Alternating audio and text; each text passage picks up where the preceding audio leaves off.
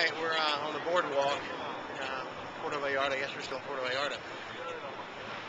Dan and Peon and I just kind of dancing around in the sand and came up with a couple of these. Hope you like them. It took us about an hour and a half. These took a little longer. These took us about 4 hours. That's mine down on the end, the more intricate one. And, that's mine here, the second one here with the guy in the chair, that's mine. Well, come to think of it, I did this one too, that's mine.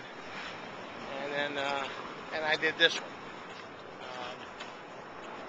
Dan and Peon didn't really do any of they just handed me buckets of wet sand. It was kind of assistance. It took a lot out of me, proud of them, very proud of them. And I didn't know I could do that. That's the first time I've ever done sand sculpture. So thanks for joining us, and more to come. More to come. See ya. And just let go. Button, red button. Hit it again.